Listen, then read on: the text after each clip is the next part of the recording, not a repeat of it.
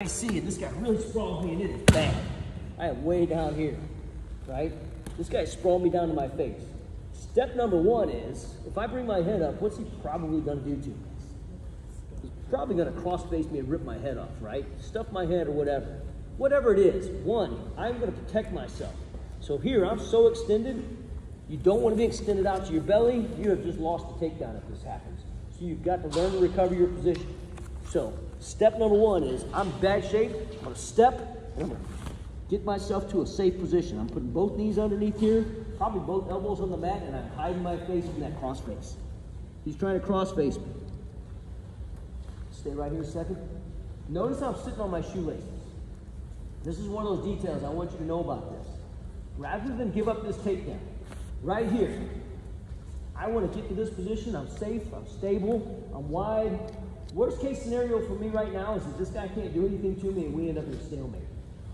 It's not my ideal outcome, but it is an outcome that I'm willing to accept, given that I just took a really stupid bad shot, right? But if I can make it happen for 2 points, then I'm going to make it happen. So usually what happens from here is I'm hiding my face. He's trying to cross face.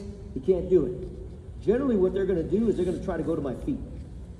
That's why I sit on my shoelaces. If I'm here, then I give them a handle to work on. If I'm sitting on my shoelaces, they don't have that, right?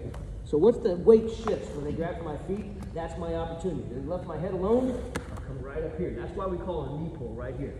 I'm gonna sit and I'm gonna pull his knee up tight.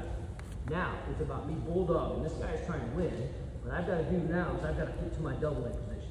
When I pull the knee, I'm gonna try to take a big step outside, attack a double leg right here.